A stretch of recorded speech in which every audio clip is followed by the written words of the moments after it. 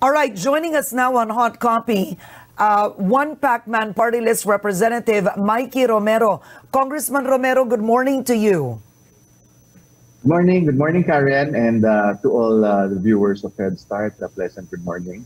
All right, a little context here. You were actually the first casualty of former Speaker Cayetano. You were the first leader that he removed as head of the party list bloc, being Deputy Speaker, and he replaced you with Congressman Fred Castro, who party list representatives say was not even coming from a party list group. Can you take us first behind the scenes? You didn't want to speak out then. I had asked you for an interview then. What happened during that time? I think that was brought out because I was part of now Speaker Lord Alan Velasco's team that went to Malacanang on September 29th. So the aftermath of that, after the president already told us, as the various leaders of the different parties, I think everyone was there, PDP, NUP, NPC, NP, Lakas, and the party list bloc, which is the second biggest bloc already. We're almost as big as the biggest bloc, which is PDP. So when we were there, we heard the president said that to honor the term sharing, and I was hoping that it would be a smooth transition. But I guess after that, Thursday came. That was Tuesday. Thursday came, and I was ousted as a deputy speaker representing the party list bloc. So, okay, I'm the first casualty of war. Yeah, was that the only reason? Sources tell me that earlier than that, you were also, in other words, going around Congress with a manifesto asking for support for Velasco when Cayetano was still speaker. Was that actually true? No, it wasn't true. It was never true. Because we believed of the gentleman's agreement at the time of 1521. The 15th month actually ends September 30. So ako, naniniwala ako at that time that Cayetano will honor his word and give up the speakership to Speaker Lord Alan on the 30th of September. So that didn't happen. I wasn't going around asking people or congressmen to sign manifesto. It is not needed at that time. All right. Now, what happened after? Have you been reinstated already? No, because afterwards, di ba, ang daming nangyari. No, no, now. I mean, you already have Speaker Velasco. His speakership was already ratified yesterday, so to speak, in the lower house. But have you been reinstated as deputy speaker? No, not yet. No, and I'm okay as it is. No, I'm a congressman for the Republic of the Philippines. I'm okay with that. Okay, and this is just we're just curious. The three other casualties in this leadership row. You have Congresswoman D, also Martinez, who was just with ANC this morning. Were they also reinstated, or everybody stays as is first until the budget is passed? I don't know. It depends on Speaker, our new Speaker, Lord Alan Velasco's prerogative. No, but I think the casualties is one from NPC, one from PDP, and another one from the party list coalition, Sharon Garin, Eric Martinez, and Congresswoman Helen Tan. So yes. that's life. Yeah. So it stays as is. There are no reinstatements just yet. For now, for yesterday, nobody was reinstated except a new speaker was ratified in the House yesterday. Okay, all right. About 11 o'clock in the morning. Okay. Deputy Speaker El Rey Villafuerte said in an interview with ANC yesterday, he said that he believes the majority was still with Cayetano, and that he did the statesman-like thing to do, gentlemanly and statesman, which was to resign. Actually, I refute that those statements by El Rey, no? Congressman El Rey Villafuerte, because October 12 at 12 noon, 186 congressmen ousted Alan Peter Cayetano as Speaker of the House of Representatives. At about 12:30, same day, October 12, we elected all 186 of us, comprising the majority, all voted and elected Speaker Lord Alan Velasco as the new Speaker of the House of Representatives. The next day, October 13, Alan Peter Cayetano, Representative Alan Peter Cayetano, resigned. So I don't think he resigned for what purpose, diba? Because he was already ousted a day before. I'm just being factual. Okay, all right. Moving now to the budget. What is the agenda for today? Of course, you started deliberating the budget yesterday, and when it was passed, Mall tayo!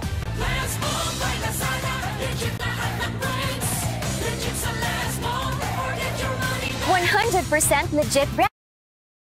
passed on second reading, Congressman Romero, there were 18 agencies, am I correct, that have not been heard. Tama, no? Anong nangyari kahapon, and what is the agenda for today? Yes, ma'am. Yesterday, we have to ratify the election of Speaker Lord Alan in the new plenary, which it was a makeshift plenary in Celebrity. No, we believe that we as congressmen and as majority of congressmen comprises the House of Representatives, not the place. So in doing so, we have elected Speaker Alan in Celebrity, and October 13, yesterday, we need to ratify him inside Congress already and start the budget deliberations. No? As per the prerogative, the urgent memorandum of the President, for us to finish the budget from October 13 to 16. There is still 18 agencies, and out of the 18, we started the budget deliberation yesterday at 3 p.m. and nakatatlo na kami, so it's now down to 15. Okay. We you opened name until about 9 p.m. Can you name the 3 agencies that were tackled yesterday? Would you have them? Yes, we finished the Commission on Audit yesterday, as well as the Civil Service Commission and the DSWD. We finished all 3 yesterday, and we finished at about 9 p.m. Naging business as usual kasi yesterday after installing or ratifying the speakership of Lord Alan Velasco inside the House of Representatives, with again 186 votes or elected votes. We started the business as usual for the whole house. No? So yun nga, nakatapos kami ng 3, and today I think we have Okay. 1, 2, 3. Before you go for today, just very quickly, sa DSWD, in the Senate, you have senators wanting to increase the budget of the DSWD. For 2021, it's already increased, but they said that there's no allocation for the social amelioration program. Tama pa po ba yan, or iba na po ang naipasa nyo kahapon, Congressman? Ma'am, the SAP po is part of the Bayanihan 1 and 2. And I think one of the urgent bills that we will be doing together with the Senate is what we will be calling the Bayanihan 3. And part of that will be the SAPs. No? I think the SAP, some of them are already imputed or nakalagay na dito, plus the Pantawid Pamilya program, the 4 Ps. No? Are all part of the DSWD. So about 4 million 4 million families will be receiving their regular 4-piece and for the whole year, and siguro mga 18 million more families will be receiving the SAPs, no? Okay. I'm not sure if you have the budget in front of you, but is this still correct? In the Senate hearing, the DSWD said that their budget increased by 4.45%. I think do you have it there at 162.09 billion? Tama ba yung figures natin? Karen, I think I'll just check from Congress kasi we ended late with DSWD. I think we finished at 10 p.m. I wasn't in Congress anymore. Yes. But what you are saying today is magkakaroon ng Bayanihan 3. And that's where that's where the social amelioration for the bulk of social amelioration for 2021 will be. Tama ito. This is cash aid. So meron pang separate na budget para sa cash aid for COVID next year. Yes, Karen, we will finish first the Bayanihan 2 for this year, and then we will, again, pinag-uusapan pa lang by both houses yung what to include and what to be part of the, what we will be calling the Bayanihan 3. That is still in work in progress, especially ngayon na magpalit-palit yung mga leadership sa House. Pero itong Bayanihan 3, just for the record, no, of course, this will be discussed when Congress... What's up, everyone? I'm Lady Liberty, a.k.a. Johnny Rice.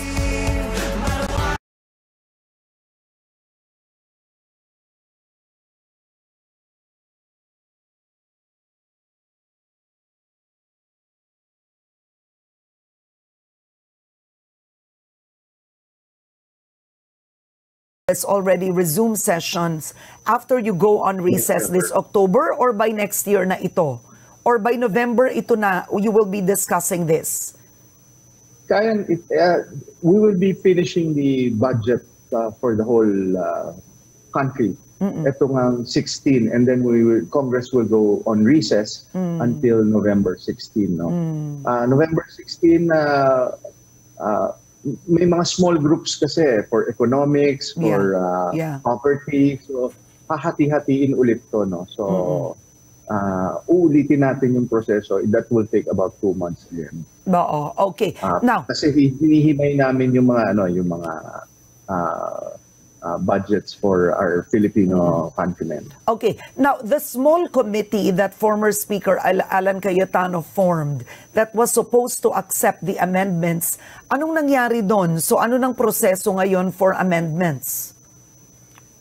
Karen, the budget was reopened. Yung pagmamadali nung Cayetano camp to end the budget on second reading without even reading about 18 more budgets was now reopened. So yung pag-suspend nun, so ngayon hindi na siya suspended, balik na naman kami sa floor for sponsorship and debates until Friday. So technically tatapusin namin. So technically, what the former speaker did, right, was already pass the budget invoking Section 55 by terminating budget debates, right? So what you're saying is it's now not passed. You've reopened it, right? Yes, because we think that it's very unconstitutional in nature. Kaya because we haven't scrutinized half of the agency's budget. The power of the purse is always with Congress, no? And what it means is that we have the oversight powers to scrutinize all the budget, no? Hindi naman pwedeng in toto or as is mapasa yun because alam natin, yung mga budget, may mga insertions dyan, may mga lump sum, so we need to dissect it more. So I think the Makabayan bloc or the other blocks are already asked also for the budget to be reopened, and that's exactly what we did, and that's what the president wanted also. So the controversial budget of Taguig, that is something, if I'm correct, 11 or 12 billion, and then Kamsur, which was something like 8. You can correct me, if I'm getting the figures mixed up now. What will happen to that? Will it be will it be in effect scrutinized again, or sabay kam na yon? All the budgets are being scrutinized at this point, no? Regardless of whether it's from Taguig or Kamsur, no? And we will be passing for second reading this Friday, no? So everything is still under budget deliberations.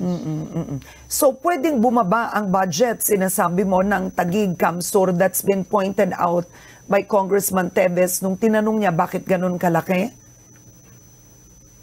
Hindi ko pa nakikita yung budget po ng Taguig and Kamsur, no? But Okay. So I'm not privy to those things na sinabi ni Congressman Teves. All right. So the agenda for today, Congressman Mikee, anong agencies ang didinggin? So nakatatlo na po kayo kahapon. It will be business as usual. This morning we will have the Office of the Vice President, the state universities and colleges, ang executive offices, Commission on Higher Education, MTRCB, Optical Media Board, and then ito pong DAP, Development Academy of the Philippines. DPWH is the main event for today. Okay. I think this will be at 2 p.m. No? So yung DPWH, DAR, DOTR, no? COMELEC. So kung ano matapos ngayon, tatapusin ngayon, and then magdamagan to until tomorrow. Based on schedule po to. Okay. The DPWH, for example, will you be having enough time? Because, okay, Senator Panfilo Lacson, for example, he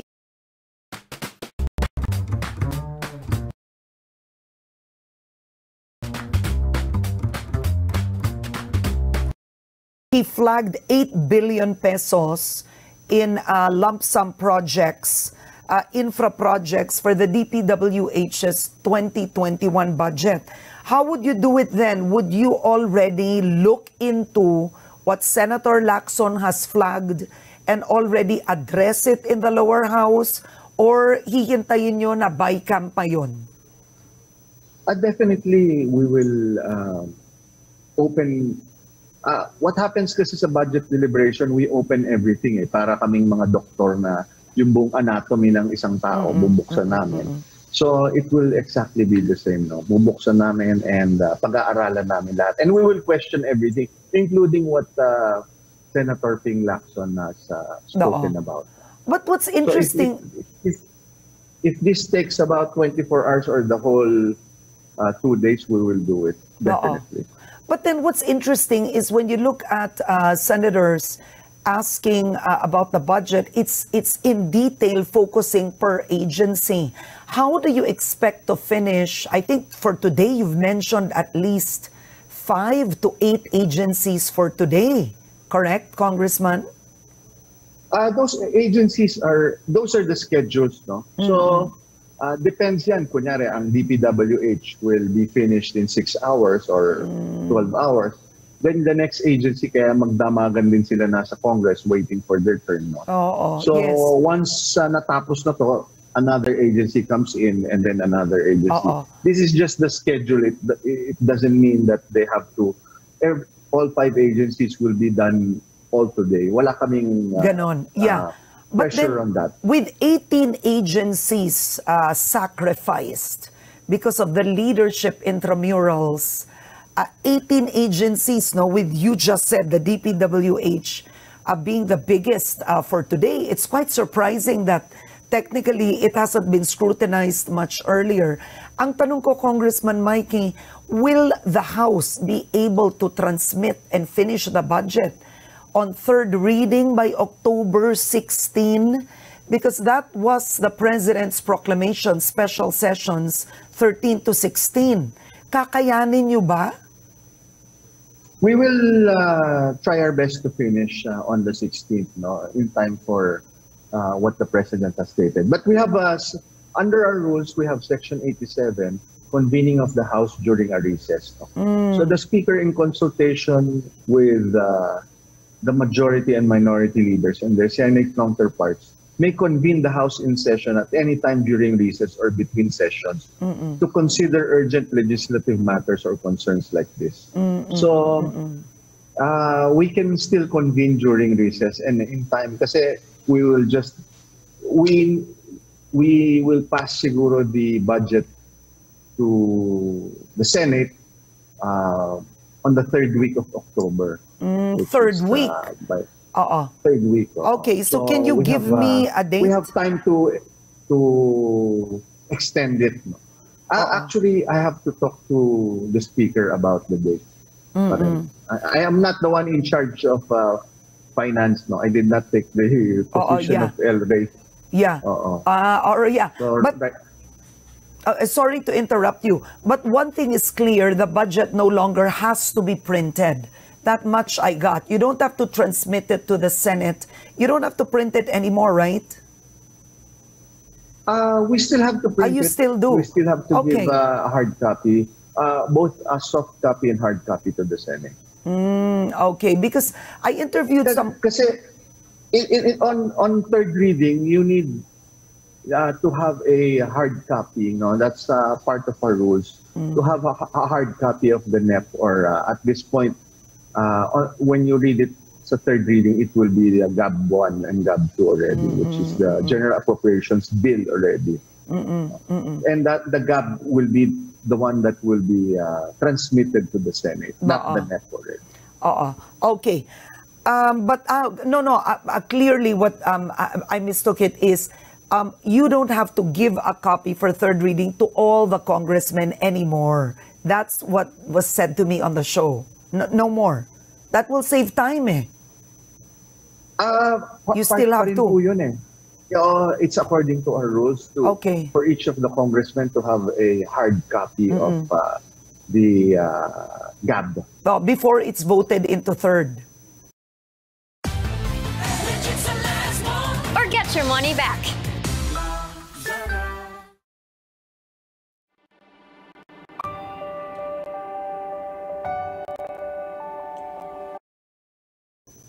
Yes, it is necessary and it's part of our rules. Isn't there a more efficient way to do this? I mean, I'm sidetracking here. I mean, number one, printing that much. You don't do soft copies. Isn't that a bit, at this point in time? Karen, kasi for 18 congresses already, it is part of our rules that upon third reading, a hard copy of the bill should be on our table at that point. Kasi yun ang basis namin for approving such even the national budget for 2021. Okay, all right. So can you name the other agencies that you still need to hear? Well, there's still a lot. We have DepEd, we have DICT, Commission on Human Rights, which medyo matagal siguro to. Pero yung DepEd, just quickly, for example, you're just reopening DepEd, but there were budget deliberations on DepEd in the past, or completely hindi dinidig yun? Hindi yata dininig because it's part of the agencies that will be deliberated tomorrow, Thursday. I think this is for Thursday. Okay. So DepEd, Human Rights, DO, Department of Tourism and Health. On Friday, we have the Congress, the Office of the President, Department of Energy, DILG, DND, DFA, ito yung mga natira Yeah. And then debate na. Pero I'm just... Anong ginagawa ng Kongreso all this time? Kung hindi nyo dininig yun. I mean, kung hindi ito dininig ng Kongreso before, when you look at the Senate, I mean, they're deliberating and hearing it every day. You're mentioning so many big agencies that you're telling me has to be heard in the next 4 days and maybe a few special sessions more. Anong ginawa noon during Speaker Cayetano's time? Ang ginawa kasi, there was a schedule that we need to finish within 5 days, I think, at that time. But I think it was Tuesday nung sinuspend yung budget, and then we passed it on second reading. So, itong mga to, we did not have a chance to scrutinize their budget. Yeah. So, 2 weeks, in total, 2 weeks have been put to waste. Ganun ba yun? 2 weeks. I think it's about a week, no? Oh. Or was it 2? Siguro nga, no? So 2 weeks, and nasayang yung time to scrutinize. But in any which way, we are here to work, and matatapos namin to by October 16. If not, we will extend and hold special sessions for a few days siguro, and then we will submit it to the Senate already. Okay, maybe my last question. Yung kasing 3-day rule was waived already. The 3-day rule between the second and third reading is waived because of the certification of the President that it is urgent. So if we approve this on second reading, we can, if we have the hard copies, we can approve the same day for third reading. So October 16 kung matapos, we can approve second and third reading all in the same day. Okay, all right. And then submit it next week to the Senate. Okay. Now, this is also going to be a test of leadership for Speaker Lord Alan Velasco. Lessons learned. I mean, you've seen speakers come and go. The most recent one being Alvarez being ousted and GMA being put into the speakership seat. But what mistakes, I guess, do speakers commonly make or leaders make that they don't learn from? And what lessons, what's your takeaway? I mean, at one point, Speaker Cayetano was extremely powerful in the lower house. You know, I was also your guest during the coup attempt, the coup d'etat, or against the Alvarez. unseating of Alvarez, and then was for GMA. No? So the lessons learned probably is that the House of Representatives is made up of 300 or more congressmen, not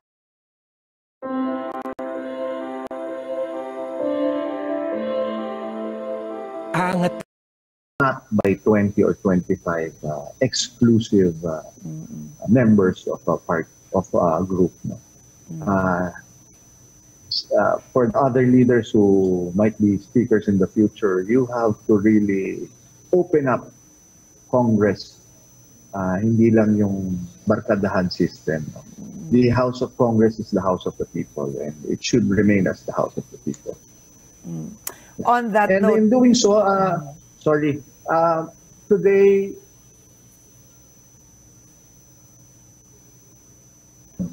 to about 240 as of last night. Okay. Actually, nawala yung audio. Can you repeat what you said as of today? Sorry, as of last night, from 186, the majority that's signed already is already 240. Okay. 240 congressmen out of the 301. And So- I think it will end to about 260. Okay. So 240 congressmen out of 299 members of the House have already signed for Velasco as Speaker of the House. Okay. Yes, we're now 301 because we swore in 2 congressmen yesterday. Oo. Okay, very quickly, no, that's quite controversial. Ang tanong nga is why was Cardema's wife already sworn in? From the part of Congress. Yeah. With the certificate of proclamation from the COP coming from the COMELEC. So everything was in order. So we swore in the Duterte Youth Party list yesterday. Okay. All right. And very quickly, Paulo Duterte was was made to be in charge of accounts. So these are the internal expenses, essentially, of the lower house. There are questions all over social media. Was that a post given to him as a reward of some sort? Why that post? I don't know. No, these posts are very close to the heart of the speaker. So it's what we call the speaker's choice. No, if he has the confidence to put Pulong as one of his trusted men's accounting or sa accounts, then it's the speaker's choice ang masusunod dito. Okay.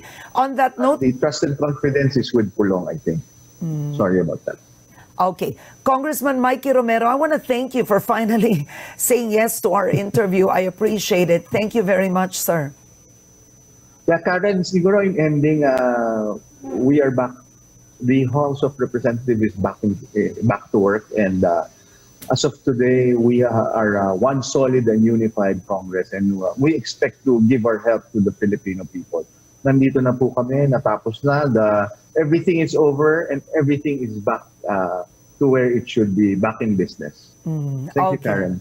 All right. Thank you very much. Stay strong and stay safe, sir. Thank you. Okay, we're going to take a quick break. Headstart will be right back.